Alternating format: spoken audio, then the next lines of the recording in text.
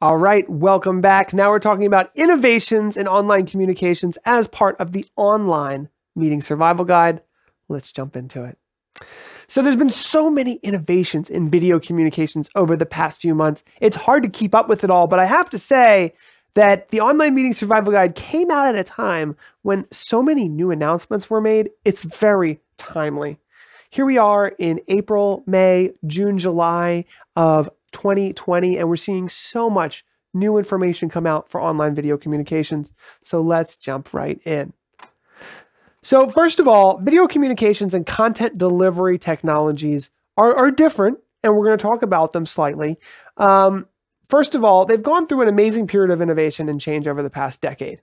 Video conferencing has moved to the cloud, allowing anyone almost anywhere to connect and communicate with ease, assuming they have an internet connectivity. And then live video streaming at the same time has made its way into social media, putting a go live button on the hands of billions.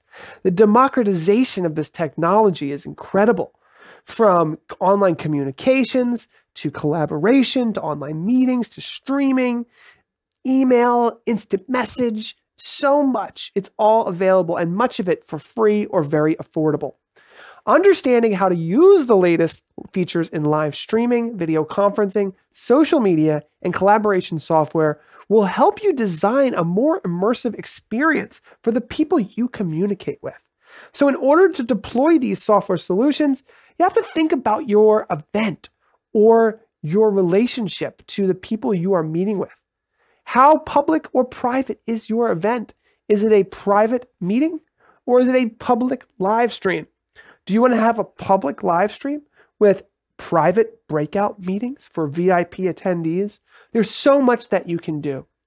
Social media websites like Facebook Live are ideal destinations for purely public events because they offer the largest amount of exposure and shareability. However, many meetings are held in private settings where only specific meeting attendees should have access. Private meetings leverage video conferences and webinars that require unique meeting invitations with optional passwords and registrations. Facebook is starting to flip this idea by creating more public video rooms that can be posted in a news feed, for example, and immediately invite all of your friends. Zoomtopia happened in 2019 and again will be coming in 2020. They actually have really been leading the industry overall. A couple of things that they announced was the support for automatic video transcriptions, a feature that provides speech-to-text processing in the cloud. New translation where you can have live translators translate your conference in real time and deliver the translated audio to groups of participants around the world. And this feature also allows meeting participants to select the language of their choice, allowing people to communicate from all over the world.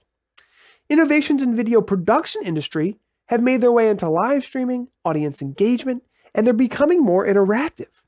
Innovation in the video production industry has also made live streaming and audience engagement easier to do.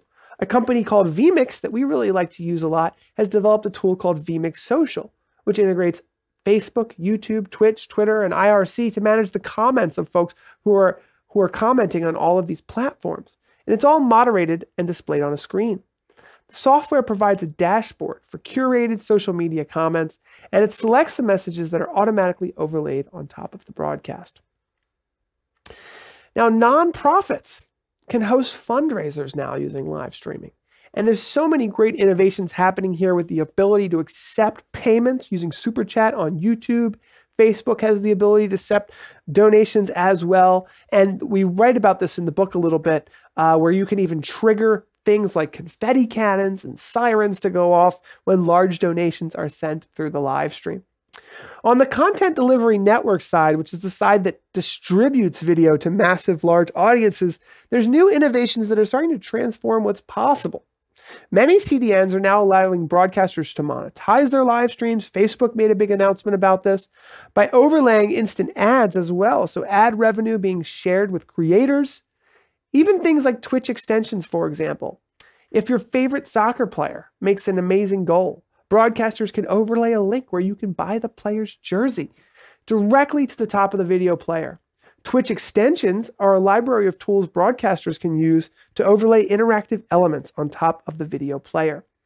Here's an extension example here on Twitch that you can enable on the back end that allows you to put and manage those extensions on top. It's really, really cool stuff. Here at the Stream Geeks, we really try to keep up with all the latest innovations in live streaming and video conferencing because it's constantly changing. So you might want to consider joining the Stream Geeks Facebook user group and follow us on social media to stay up to date on all of this. So those are just some of the innovations happening. We cover more in the book, and I'd love to know your comments below about what you're seeing innovate in the online communication space.